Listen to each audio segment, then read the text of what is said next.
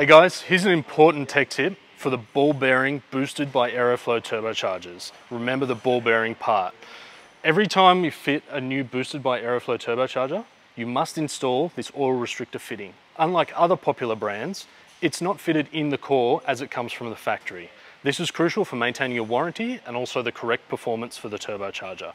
Some of the models you may find it fitted to the core, but the most of them will come in this small parts packet, which includes the restrictor, the pre-lubricant, and the flanges.